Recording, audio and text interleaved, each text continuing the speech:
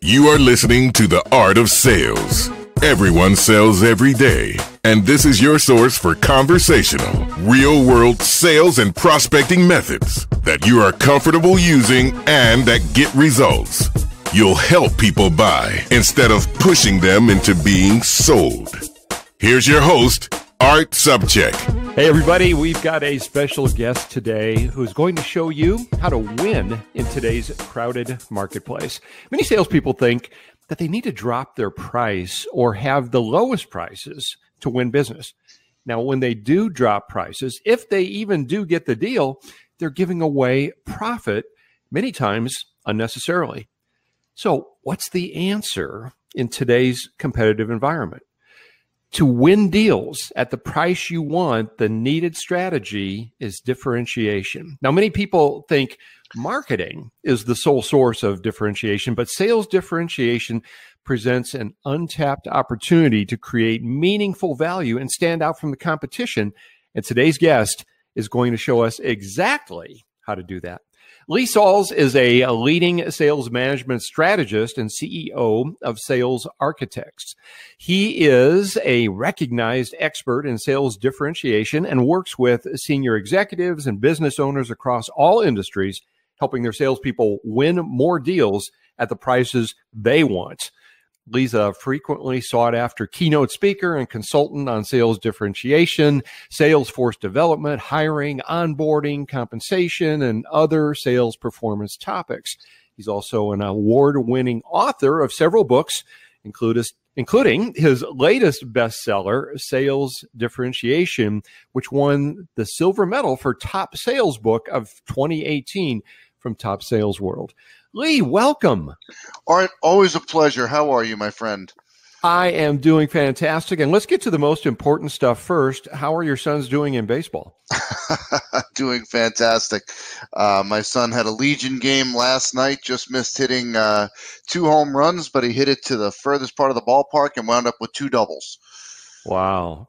And for the audience out there, many of you know I'm a huge baseball fan, and Lee would probably rival me for that distinction. And I think last time we spoke, we probably talked business for about 10 minutes, and then we talked baseball for about a half hour, which most people would probably find pretty boring. So we'll stop that, and we'll get right into the business part here.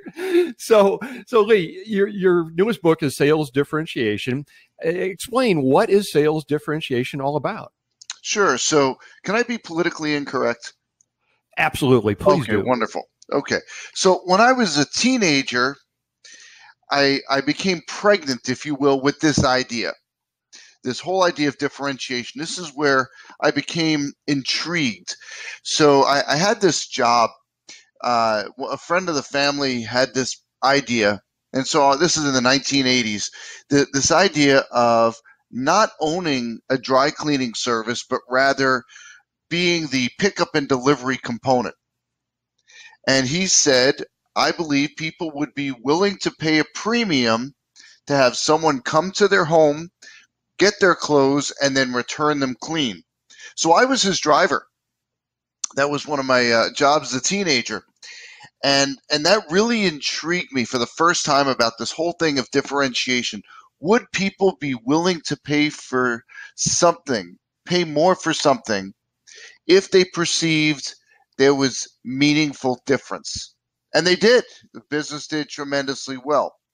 But it wasn't until very recently that I had encapsulated this whole philosophy around sales differentiation to be able to share it with the world. So I like to say I got pregnant with the idea as a teenager, but I wasn't ready to pop out and come see everyone and share it with everyone until now. But that was a long pregnancy, but I'm glad you finally delivered, because it's certainly important today. So explain why it is just super important today that salespeople differentiate themselves, their product, their company, everything. Yeah, and so when we think of this topic of differentiation, I don't think it's any more important today than it was yesterday, and it'll be no more important tomorrow. Meaning it's already at the tantamount, the most critical level. In the past, in the present and the future. And when you look at sales differentiation, there's two parts of it. There's sales differentiation in what you sell and sales differentiation in how you sell. Because it doesn't matter what you sell. At some point, there's going to be a conversation about price. And this is where prospects are trying to justify the price you've put in front of them with the value they perceive that they're going to receive. And that's when the game begins. That's when they're looking to see, okay, what did you do in the process as you position what you sell? What did you do during the process to differentiate how you sell, provide additional value? And they look at that relative to the price. They say, is that experience between sales differentiation and what you sell and how you sell commensurate with the number that I'm looking at? And if it is, you're getting a deal. If it's not, you're in big trouble. And so many salespeople, as you know, simply give up and they say, well, yeah, I'm selling a commodity. What we sell the same thing as everybody else. And when they say that, they have just pretty much given up. And I've always said that if you think you sell a commodity, you do. And I love the part where you say that you can differentiate in how you sell. And a lot of sales reps don't look at it that way. No, they don't. They don't. If you look at every interaction that you have between a salesperson and a prospective buyer, there are opportunities from the very first point where you're prospecting all the way through the discovery meeting, through the proposal, through customer service, account manager. It goes on and on and on, where you can provide meaningful value that your competition is not, that will help you to stand out and will lead you to win more deals at the prices you want. But salespeople are hypersensitive to differentiation around what they're selling. And they get very worried. You know, they're looking for this holy grail of, gosh, we've got to be the only one in the world with this particular feature or function. And that's rare. I mean, Art, in your years doing this, how many companies have you found that had this holy grail of they're the only ones in the world to possess some feature or function? Right? It's pretty rare. And so many salespeople go to their manager saying, boss, yeah, we're getting killed on price out there. You know, we got to do better on price. Yeah. So you've developed 19 sales differentiation concepts that you share in your book. And by the way, everybody, the link to the book will be in the show page. And I strongly encourage you, go out there and get it. Leah actually sent me an advance copy for a review.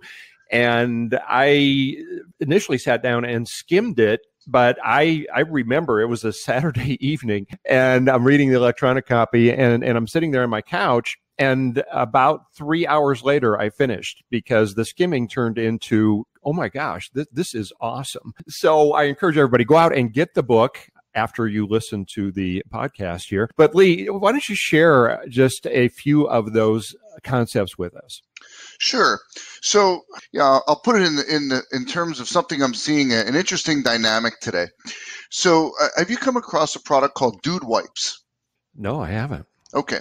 So there's these two guys that are actually on Shark Tank, and they're attempting to disrupt an age-old industry, toilet paper.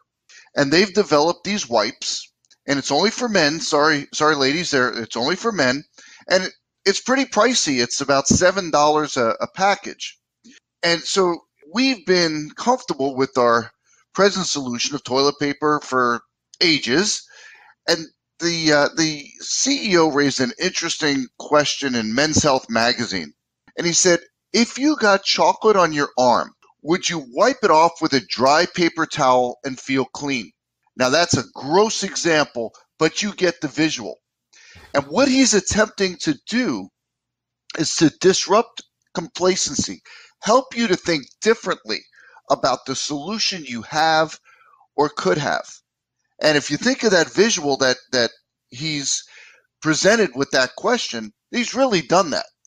I mean, I remember when I first read that, I was like, wow, I don't think I'm going to be comfortable again because of what he's done. And another company's come along. Have you heard of Tushy? Well, I think I'm about to. Okay. So they're selling home bidets, and they're also posing that paper towel question, but they're taking it a step further. They're positioning ROI. They're saying if you have their bidet, you'll use less toilet paper, so there'll be a savings for you. Now, the toilet paper companies have shot back. So Charmin has come back, and they've come up with their Forever Roll. Or it's the biggest roll of toilet paper you've ever seen in your life. It's huge. And their promise is that it's going to last a month. So they're positioning that you'll never run out of toilet paper. So what each of these companies is doing is steering the conversation away from price and focusing on providing meaningful value to buyers, helping them think differently about the solution they have or could have. So one of the concepts I talk about in the book is that sales differentiation affords you the opportunity to shape buyer decision criteria.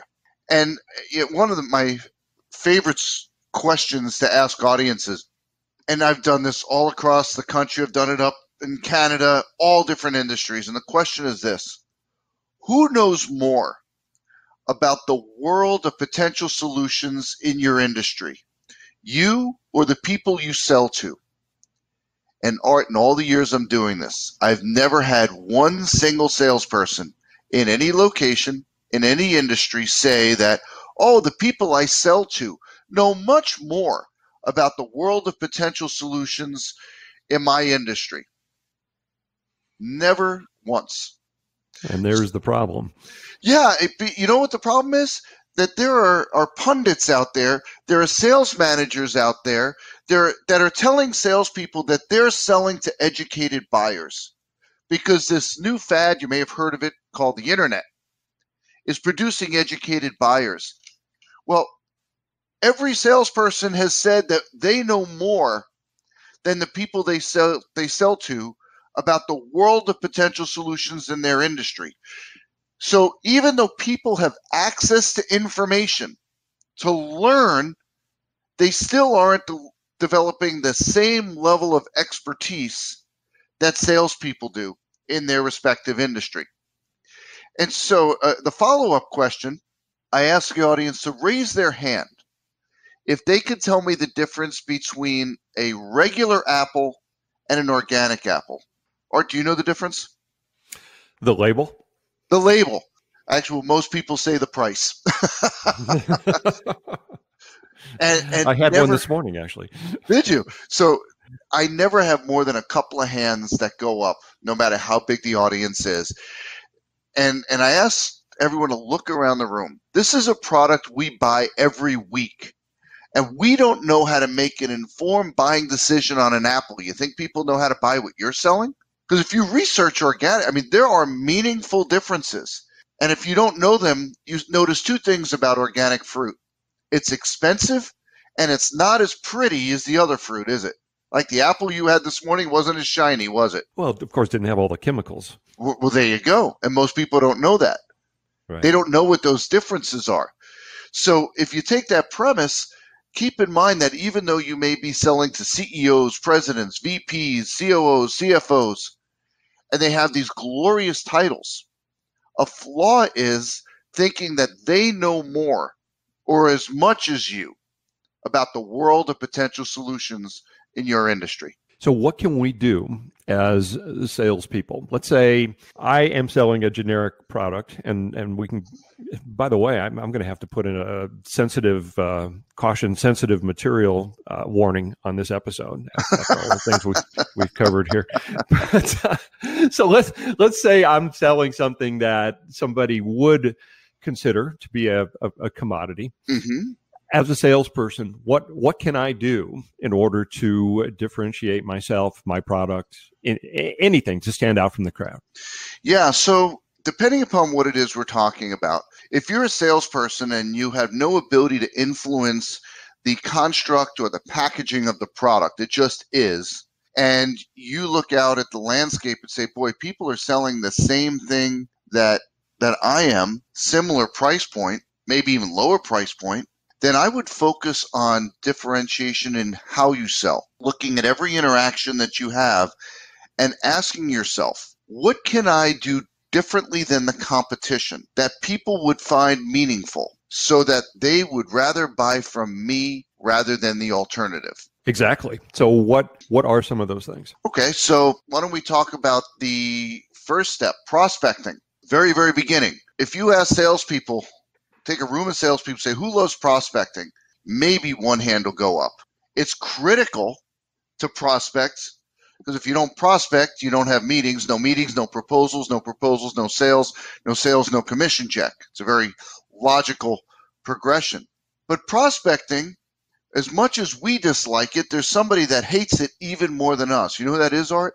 The person who's getting a cold call. You got it. The person on the other side of the phone that we've made to feel like the sales call of the minute. We have no reason for that call other than we're communicating. We want to sell our stuff. That's the sole purpose. So there's a strategy I talk about in the book, and it's called the sales crime theory. And it sounds like this. Imagine it's 2 a.m. and there's a pounding on your front door. It's the police. Art, what'd you do? Well, it'd be terrified, of course. Well, they want to have a conversation with you about a crime that's recently been committed. Now, they don't randomly pick you and your home for this conversation. They followed a trail of evidence, and that trail has led them to you for a conversation right now, which leads to a parallel concept that I call a sales crime theory. Every buyer, every single one of them, there is a way to get that business. But we play the game blindfolded. We just dial for dollars, making these random calls, hoping that we're going to strike gold, and rarely does that happen. The idea of a sales crime theory is to identify evidence that would answer this question. Why should they want to have a conversation with you right now? That's what we're seeking. So it could be something on their side. So for example, let's say you sell audiovisual equipment for conference rooms. So some examples of sales crime theory evidence that would tell you that they should want to have a conversation with you right now would be a relocation or a new opening or an acquisition, and maybe even a new CFO being hired. In each of those 4 circumstances, there's probably a conversation going on about the technology in that conference room, which means that they should want to have a conversation with you right now. So you take that evidence, position it as part of your prospecting, so you show that you care, you show that they're not the sales call of the minute, but rather you're reaching out because you found some bit of news and you thought you might be able to help them with this initiative. So it's about the research being relevant, having some intelligence, knowing something about them, and we're personalizing the approach as opposed to just shotgunning the same generic cold call. And of course, hopefully, many of my listeners are doing exactly that, smart calling. So let me give you 2 scenarios. Salesperson A, he's prospecting, and he's lucky enough to get someone on the phone. And he says, yeah, I understand you're the head of manufacturing, and I'm guessing that you're looking to reduce costs and increase efficiency, and that's something my company does. Salesperson B says, I recently read an interview with your CEO who's talking about an initiative to reduce costs and increase efficiency. And I'm guessing since you're the head of manufacturing that responsibility is going to be passed along to you. Will we work with heads of manufacturing to address those issues? Or which of those 2 salespeople is getting the meeting? Obviously, the person who has some intelligence, they know something about that person, the trigger event, what's going on in their world, so they're relevant. It doesn't sound like every other cold caller. Yeah, but Art, which one had the better product? They both had the same product, right? It didn't matter, did it? No. So that's what I mean when I talk about sales differentiation and how you sell. So you had salesperson A, salesperson B. Salesperson A may have even had a superior product, but never got in the door. Great point. Great point.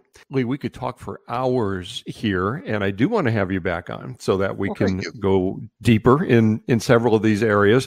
But I'll tell you what, let's wrap this up with some final advice that you have for professional salespeople today. to take an introspective look at both sides of the equation, what you sell and how you sell, and develop questions. Nobody likes to be lectured. And we didn't get to talk about this today. We said that we know more than the people that we're selling to about the world of potential solutions in our industry. But if we go into an executive's office and lecture them on all the things that they don't know that we know, it makes for a really short meeting. But if you develop these, what I call positioning questions, open-ended questions designed to help people think differently about the solution they have or could have, that's going to be your key to opening the door and leading to conversation that allows you to differentiate yourself. So really what you're talking about doing is reverse engineering your solution so that you can come up with those questions that highlight where you might be different or where you have an advantage over the competition. Absolutely. And there's a 5-step process and a series of workshops in my book, Sales Differentiation, that helps you identify what your differentiators are and communicate them in a meaningful way. Because here's the deal. If you have differentiators, because I find this all the time, I'm sure you do as well, Art, you'll talk with executive teams and sales teams so passionate about their differentiators, and they say, boy, we should never have to lower our price. We should never have to discount.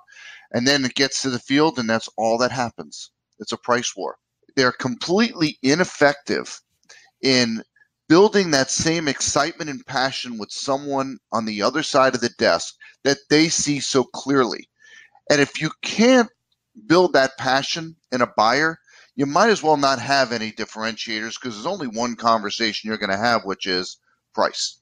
Great point. And this really highlights the fact that you can think that you have all these differentiators, but unless they perceive them to be as different, it doesn't matter. Thus the need for the questions and being prepared for what questions you're going to ask, because we can't just go in there and beat our chest and say, oh, we're different than ABC company. All right. So Lee, you've mentioned your book. Tell us how everybody can get that, and anything else that you have that you'd like to direct people to. Sure. So again, the title of the book is Sales Differentiation. It's available both in the brick and mortar stores as well as online, like at Amazon, and it's available in hardcover, Kindle, and audiobook.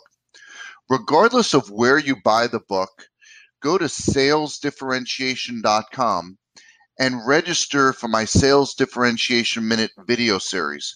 And you'll get a video once a week, a minute or so, to help you implement sales differentiation strategy. So that website is salesdifferentiation.com. All right. And again, everybody, I encourage you, go out, get the book, and definitely go sign up for the video. Everybody's got time for a minute a week, and it will change the way that you sell. All right. Hey, everybody, you know what time it is. Your attitude will be iron every way, you'll never feel what they say. It's the art of the sales quote of the day. That's right. It's time for the quote of the day. So, Lee, one of our regular features is the quote of the day. And I know you've been inspired by many people in your sales career. So what's one of your favorite quotes? And tell us why that's important to you. So, unfortunately, I don't know who to credit this quote to, but it's been a cornerstone of mine for an eternity. And it's, I'd rather have part of a watermelon than all of a grape. Have you ever heard that one? I can't say that I have. I don't know who first came out with that, but you can see the visual where, sometimes we get so egocentric and think we've got to have the whole enchilada when it's tiny, whereas there might be a bigger piece of the pie to have that would be more meaningful to you. That is interesting. Many of the quotes of course, we've heard before. I have not heard that one. And by the way, when I don't know who originally came up with the quote, I always attribute it to a Greek philosopher. All right, Lee, thank you so much for being on today. Again, everybody, the book is Sales Differentiation, and you can go to salesdifferentiation.com to get Lee's video, 1-minute video of the week. Thank you all so much for investing your valuable time with us today. If you're getting value from the show, please tell a couple colleagues, send them to the show site, theartofsales.com, theartofsales.com. And for more free sales tips, hundreds actually, go to my blog, smartcalling.com, smartcalling.com. Until next time, go out and make it your best sales day ever.